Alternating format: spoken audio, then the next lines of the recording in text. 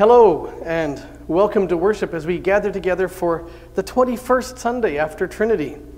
We are nearing the very end of the church year. We just have a few weeks left, and so very soon we'll begin the beautiful cycle all over again with Advent.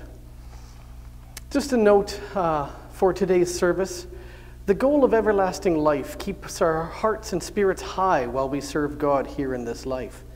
And like an athlete thinks ahead to winning in order to encourage himself while he struggles, so we think ahead towards our goal. Yet because we are human and our old natures are still tied to this world, the question always arises in our mind, if I give myself to the service of God, well, who's going to take care of me? Today's service answers clearly, God. We realize that by choosing to serve God, we place ourselves in opposition to the majority of this world's population, which ignores and defiles him. Because of this, we cannot realistically expect to be honored as we represent him who has endured so much defiance from sinful human beings. We're going to begin our service today with hymn number 801, How Great Thou Art. Number 801.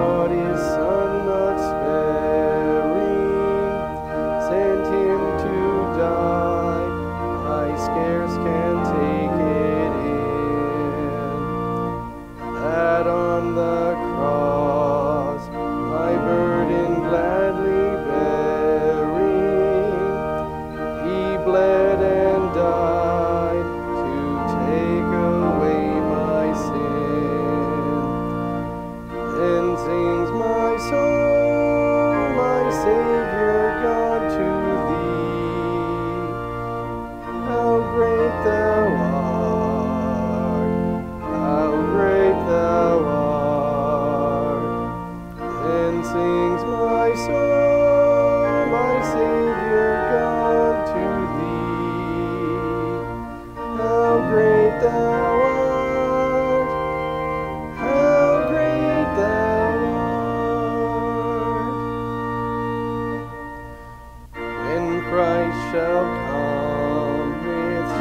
of acclamation, and take me home. What joy shall fill my heart? Then I shall bow in humble adoration, and there proclaim, my God, how great thou art. Then sings my soul, my Savior God, to thee. How great thou art, how great thou art. Then sings my soul, my Savior God, to thee. How great thou art, how great thou art. In the name of the Father, and of the Son, and of the Holy Spirit. Amen. If we say we have no sin, we deceive ourselves, and the truth is not in us. But if we confess our sins, God, who is faithful and just, will forgive our sins and cleanse us from all unrighteousness. Let us then confess our sins to God our Father. Most merciful God, we confess that we are by nature sinful and unclean. We have sinned against you in thought, word, and deed, by what we have done and by what we have left undone. We have not loved you with our whole heart. We have not loved our neighbors as ourselves. We justly deserve your present and eternal punishment. For the sake of your Son, Jesus Christ, have mercy on us.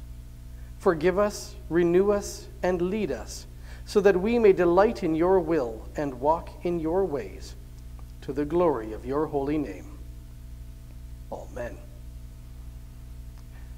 Brothers and sisters, fellow redeemed, no matter where you are right now, no matter what you're going through, no matter what time it is, no matter who's with you, know that if this is your penitent confession, then Jesus has brought wonderful news to you. Almighty God in his mercy has given his Son to die for you, and for his sake forgives you all of your sins. As a called and ordained servant of Christ and by his authority, I therefore forgive you all of your sins, in the name of the Father, and of the Son, and of the Holy Spirit. Amen.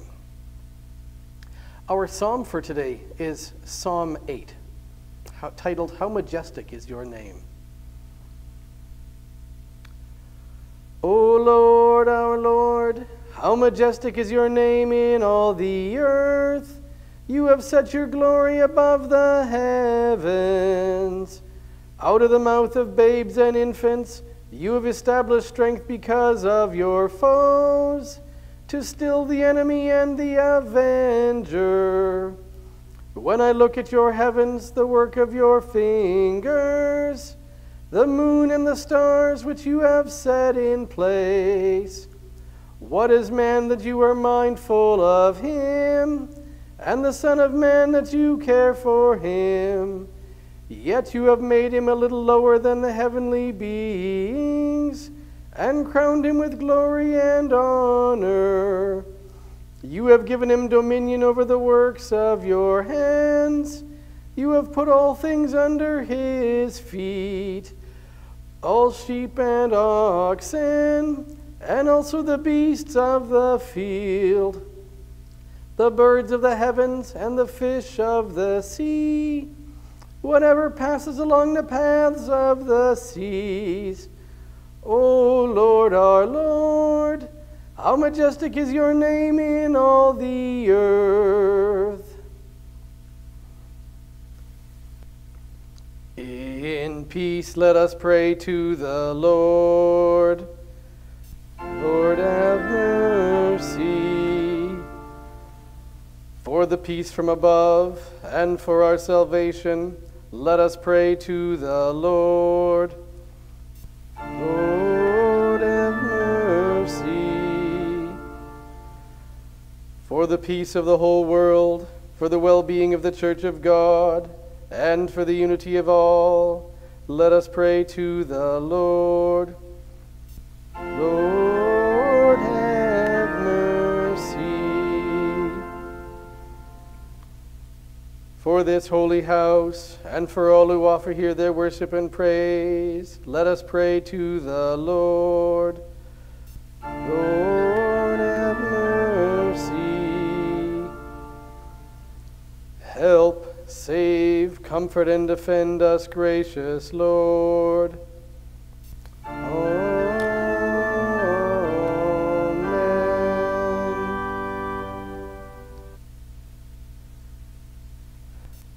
Glory to God in the highest, and peace to his people on earth. Lord God, heavenly King, almighty God and Father, we worship you, we give you thanks, we praise you for your glory. Lord Jesus Christ, only Son of the Father, Lord God, Lamb of God, you take away the sin of the world. Have mercy on us. You are seated at the right hand of the Father. Receive our prayer, for you alone are the Holy One. You alone are the Lord. You alone are the Most High, Jesus Christ, with the Holy Spirit, in the glory of God the Father. Amen.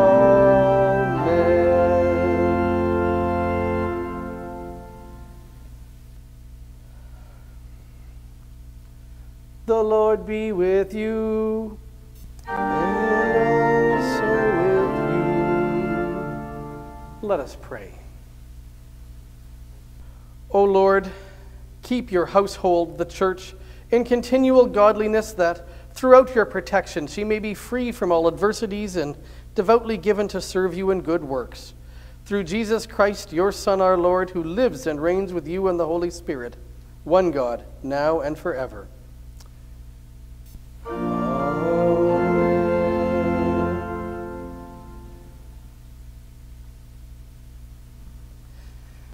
Our Old Testament reading for today is from Genesis chapters 1 and 2. In the beginning, God created the heavens and the earth. The earth was without form and void, and darkness was over the face of the deep. And the Spirit of God was hovering over the face of the waters. And God said, "Let there be light." And there was light. And God saw that the light was good. And God separated the light from the darkness. God called the light day, and the darkness he called night. And there was evening and there was morning, the first day. And God said, "Let there be an expanse in the midst of the waters, and let it separate the waters from the waters." And God made the expanse, and separated the waters that were under the expanse from the waters that were above the expanse. And it was so. And God called the expanse heaven. And there was evening and there was morning, the second day. And God said, "Let the waters under the heavens be gathered together into one place, and let the dry land appear." And it was so. God called the dry land earth, and the waters that were gathered together he called seas. And God saw that it was good. And God said, "Let the earth sprout vegetation, plants yielding seed, and fruit trees bearing fruit in which is their seed, each according to its kind on the earth." And it was so. The earth brought forth vegetation, plants yielding seed according to their own kinds, and trees bearing fruit in which is their seed, each according to its kind. And God saw that it was good. And there was evening and there was morning, the third day. And God said, "Let there be lights in the expanse of the heavens to separate the day from the night. And let them be for signs and for seasons and for days and years. And let them be lights in the expanse of the heavens to give light upon the earth." And it was so. And God made two great lights, the greater light to rule the day, and the lesser light to rule the night, and the stars. And God set them in the expanse of the heavens to give light on the earth, to rule over the day and over the night, and to separate the light from the darkness. And God saw that it was good. And there was evening and there was morning, the fourth day. And God said, "Let the waters swarm with swarms of living creatures, and let birds fly above the earth across the expanse of the heavens." So God created the great sea creatures and every living creature that moves, with which the waters swarm according to their kinds, and every winged bird according to its kind. And God saw that it was good. And God blessed them, saying, "Be fruitful and multiply, and fill the waters in the seas, and let birds multiply on the earth." And there was evening and there was morning, the fifth day. And God said, "Let the earth bring forth living creatures according to their kinds, livestock and creeping things and beasts of the earth according to their kinds." And it was so.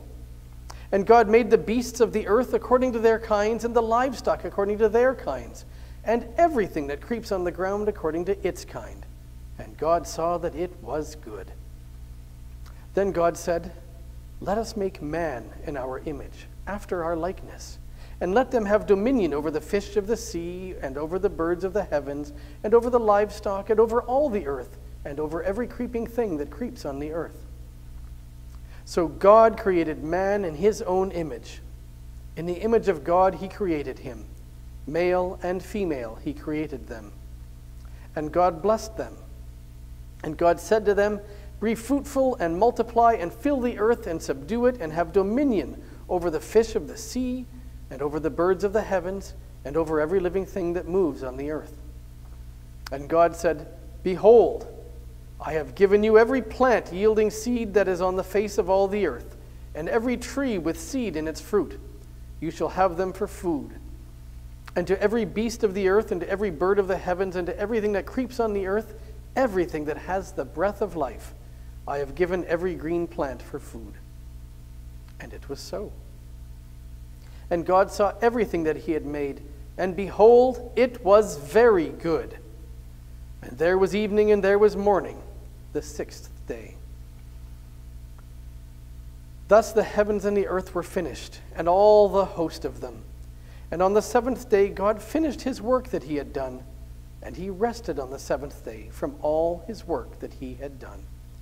So God blessed the seventh day and made it holy, because on it God rested from all his work that he had done in creation. This is the word of the Lord. Thanks be to God. Our gradual for today is verses 1 and 2 of Psalm 90. Lord, you have been our dwelling place in all generations. Before the mountains were brought forth, or ever you had formed the earth and the world, from everlasting to everlasting, you are God. Our epistle assigned for today is from Ephesians, the 6th chapter. Finally, be strong in the Lord, in the strength of his might. Put on the whole armor of God, that you may be able to stand against the schemes of the devil. For we do not wrestle against flesh and blood, but against the rulers, against the authorities, against the cosmic powers over this present darkness, against the spiritual forces of evil in the heavenly places. Therefore, take up the whole armor of God, that you may be able to withstand in the evil day, and having done all, to stand firm. Stand, therefore, having fastened on the belt of truth, and having put on the breastplate of righteousness, and, as shoes for your feet, having put on the readiness given by the gospel of peace. In all circumstances, take up the shield of faith, with which you can extinguish all the flaming darts of the evil one, and take the helmet of salvation, and the sword of the Spirit, which is the word of God. This is the word of the Lord. Thanks be to God.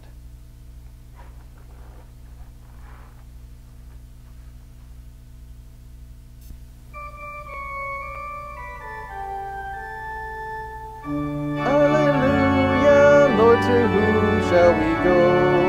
You have the words of eternal life. Alleluia, alleluia.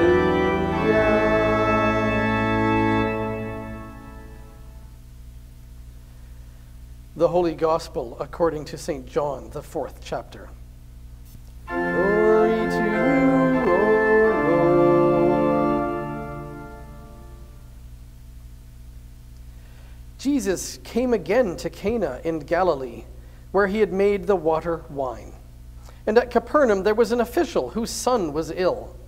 When this man heard that Jesus had come from Judea to Galilee, he went to him and asked him to come down and heal his son, for he was at the point of death. So Jesus said to him, "Unless you see signs and wonders, you will not believe." The official said to him, "Sir, come down before my child dies." Jesus said to him, "Go, your son will live." The man believed the word that Jesus spoke to him and went on his way. As he was going down, his servants met him and told him that his son was recovering. So he asked them the hour when he began to get better, and they said to him, "Yesterday at the 7th hour the fever left him." The father knew that was the hour when Jesus had said to him, "Your son will live." And he himself believed, and all his household. This was now the second sign that Jesus did when he had come from Judea to Galilee. This is the gospel of the Lord. Praise to you, O Christ.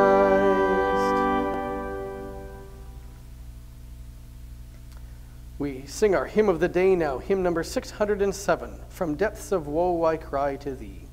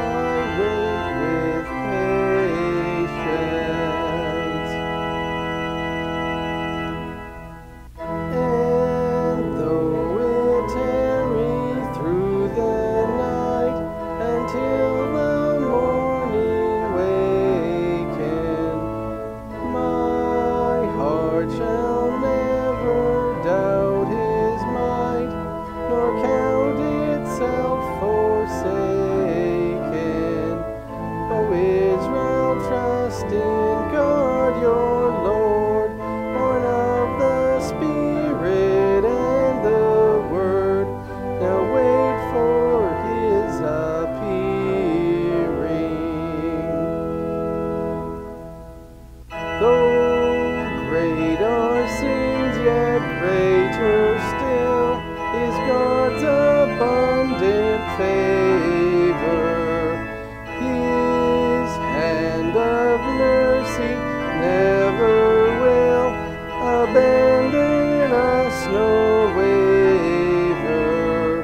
The shepherd good and true is he, who will at last his Israel free from all their sin and sorrow.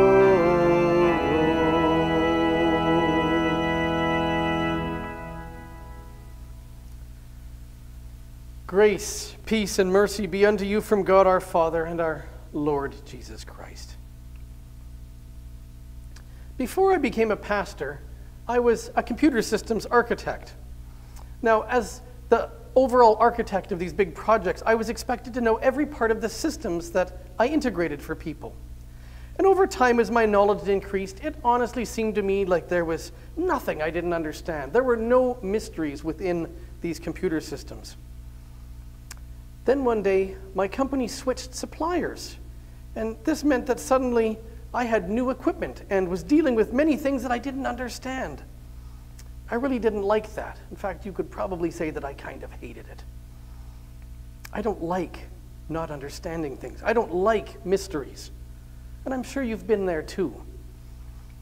And unfortunately for us, the Bible sometimes causes all of us to acknowledge our lack of understanding, and honestly, today is no exception. Christ says to the official, "Unless you see signs and wonders, you will not believe."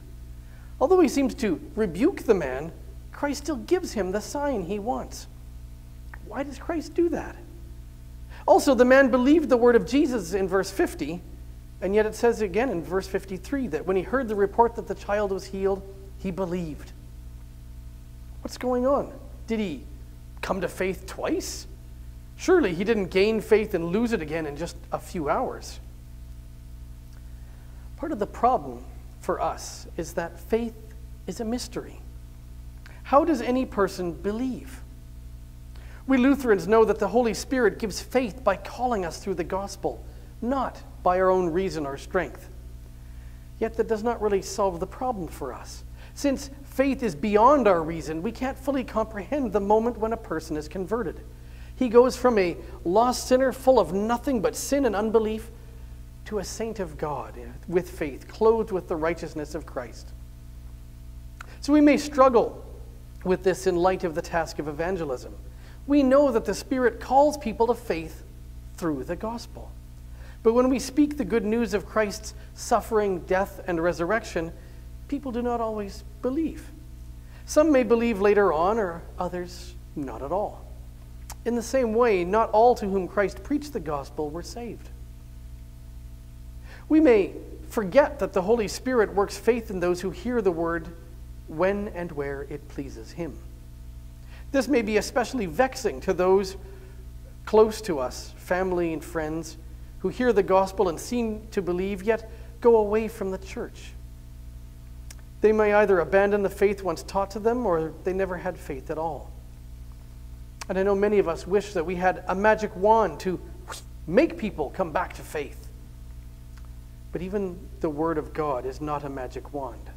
It only gives faith when and where it pleases God. So the best we can do is trust in the gospel of Christ ourselves and speak it to others when we have the opportunity, and leave the rest to Christ. Our hearts might break at times when some do not believe, yet we trust that our Lord is loving and gracious.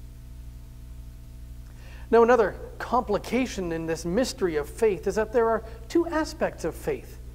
There's the aspect of faith which is obedience to the first commandment, and there is the aspect of faith that is a free gift from the Holy Spirit. Now, our obedience to the commandment is always flawed. Our efforts at trusting God are imperfect and spoiled by our sinful flesh. Yet God's gift of faith is always perfect. So saving faith is flawless and reliable. So we see the man in our text believing, yet believing again. At one point, he seems to believe only in the promise of Christ to heal his son. That is an imperfect beginning of faith. Yet that is better than when he came to Christ at the beginning. Then he seemed to only believe the healing would happen if Christ came in person to do the healing. But even better is the faith the man had when he heard that his son was healed that very hour. Then his faith saw the word of Christ is powerful enough to instantaneously heal from any distance. The word that created that kind of healing is more than the word of man, even if the man were somehow able to heal. This is the word of the Lord. So the man believes, and all of his household with him. What began as a sluggish faith that only grew reluctantly became a faith that spilled over to others around him, surely because he spoke to them about Christ. Where growth was slow one minute, it became swift in another. But you know, brothers and sisters, we also struggle in weakness. Sometimes growth comes slow or does not seem to come at all, whether in terms of personal growth or the numbers of people in our church. Other times things move forward more rapidly. Who can understand it? Is it like the wind that blows here or there? We know not why. Or like the growth of seeds in the ground. The work of the Holy Spirit is a mystery, not for us to comprehend. So maybe we simply trust that the Lord will do all things in the best way and in the best time. You see, at the right time, he gave us faith through his signs, which are the sacraments. We couldn't believe without those signs, so he sent them to us. He has washed us with healing water and fed us with miraculous food. His powerful word is joined to the physical elements. This is not the word of a mere man, but the man who is God. So all we who were born as children of death are raised to new life. And that is why he became the Son of Man. As a human being, he could take our place as a child destined for death.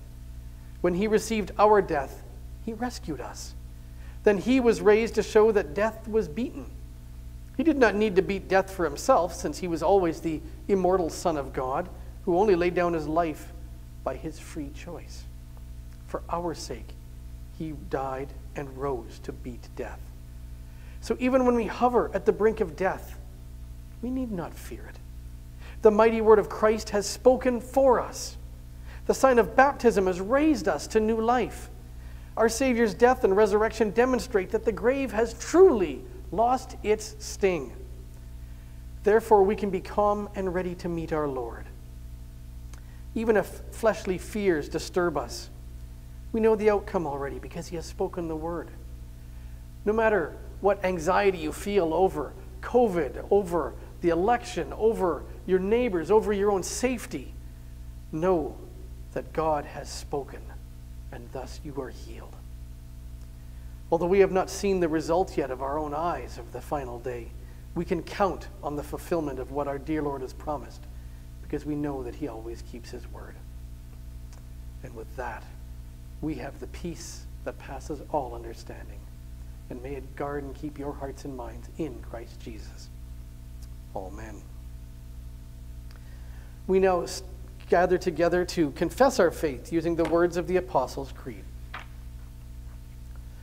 I believe in God the Father Almighty, maker of heaven and earth, and in Jesus Christ, his only Son, our Lord, who was conceived by the Holy Spirit, born of the Virgin Mary, suffered under Pontius Pilate, was crucified, died, and was buried. He descended into hell. The third day he rose again from the dead. He ascended into heaven and sits at the right hand of God the Father Almighty. From thence he will come to judge the living and the dead. I believe in the Holy Spirit, the holy Christian church, the communion of saints, the forgiveness of sins, the resurrection of the body, and the life everlasting. Amen. Let us pray for the whole church of God in Christ Jesus and for all people according to their needs. Almighty and ever-living God, you make us both to will and to do those things that are good and acceptable in your sight. Let your fatherly hand ever guide us, and your Holy Spirit ever be with us to direct us in the knowledge and obedience of your word, that we may obtain everlasting life. Through Jesus Christ our Lord. Amen. Lord God Almighty, even as you bless your servants with various and unique gifts of the Holy Spirit, continue to grant us the grace to use them always to your honor and glory. Through Jesus Christ our Lord. Amen. Almighty God, whom to know is everlasting life, grant us perfectly to know your Son, Jesus Christ, to be the way, the truth, and the life, that following his steps we may steadfastly walk in the way that leads to eternal life. Through the same Jesus Christ our Lord. Amen. As we are strangers and pilgrims on earth, help us by true faith and a godly life to prepare for the world to come, doing the work you have given us to do while it is day, before the night comes when no one can work. And when our last hour comes, support us by your power and receive us into your heavenly kingdom. Through Jesus Christ our Lord, who lives and reigns with you and the Holy Spirit, one God, now and forever. Amen.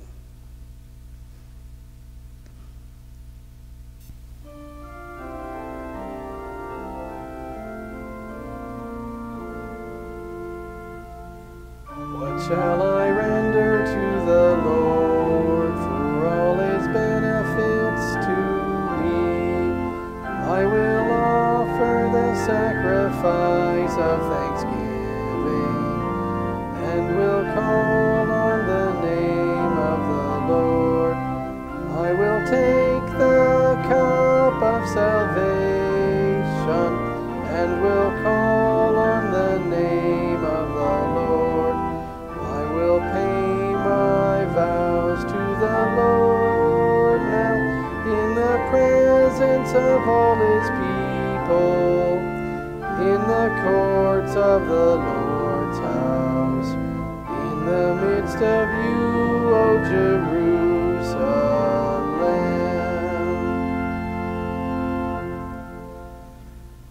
Lord, remember us in your kingdom and teach us to pray. Our Father, who art in heaven, hallowed be thy name. Thy kingdom come, thy will be done on earth as it is in heaven. Give us this day our daily bread, and forgive us our trespasses as we forgive those who trespass against us. And lead us not into temptation, but deliver us from evil. For thine is the kingdom and the power and the glory, forever and ever. Amen. The Lord bless you and keep you. The Lord make his face shine on you and be gracious to you. The Lord look upon you with favor and give you his peace. Amen. Our final hymn for today is hymn number 660. Stand up for Jesus. 660.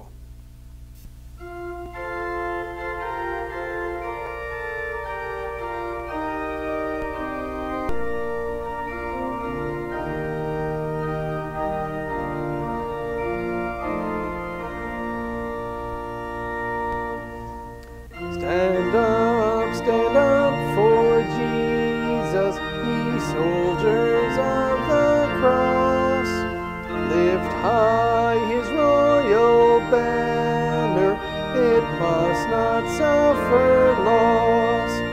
From victory unto victory, his army he shall lead, till every foe is vanquished, and Christ is Lord indeed.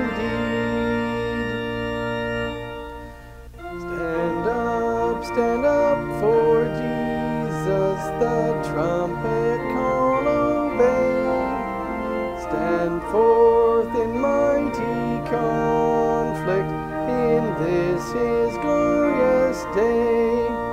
Let all his faithful serve him against unnumbered foes. Let courage rise with danger, and strength to strength oppose. Stand up for Jesus, stand in his strength alone. The arm of flesh will fail you, ye dare not trust your own. Put on the gospel armor, each piece put on with prayer. Where duty calls or danger, be never wanting there.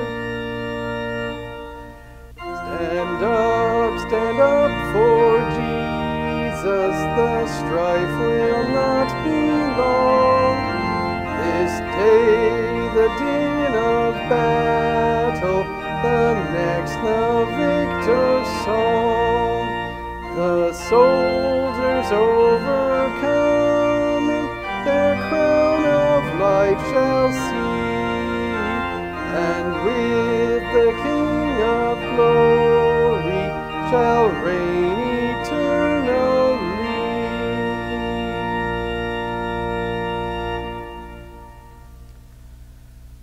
Thank you so much for coming and being a part of this service as we gather together to remember the mystery of God, and yet how it is at one time frustrating because we don't understand it. It is in fact a great source of peace. And so no matter what you are going through in this life, know that God is with you.